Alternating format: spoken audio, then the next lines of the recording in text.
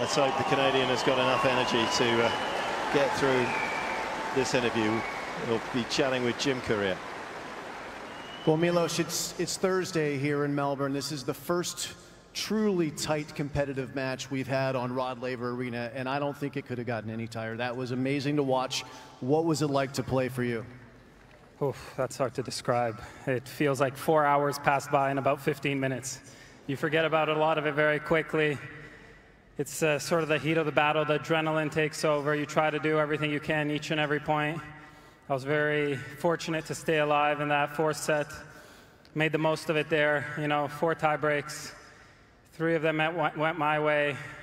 You know, it could have gone any other way. And I'm thankful that I was able to play a good match and play good in these moments and enjoy this atmosphere here as well.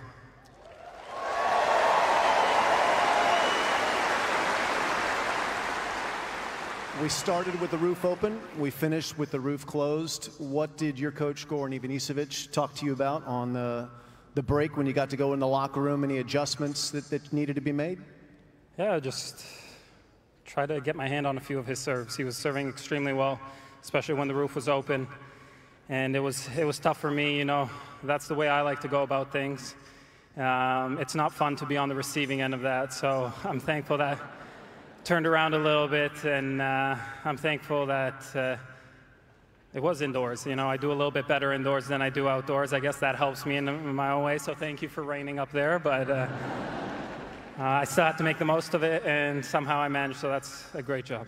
And how about your body? You've had some physical issues throughout your career, quite a few injuries, including the knee a little bit last year. How's your body feeling after 4 hours and 2 minutes of tennis? Once I step in the ice bath, I probably won't feel anything, you know. And I'll probably appreciate the fact that I don't feel anything, so I think the ice bath will pay off. Well, congratulations. It was fun watching that match. Well done. Good luck in the next round. Milos Raonic coming through a tight one.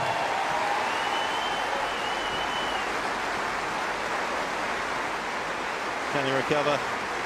That's what we wait to see. It was a bruising encounter, but one that certainly showed off both of the best attributes.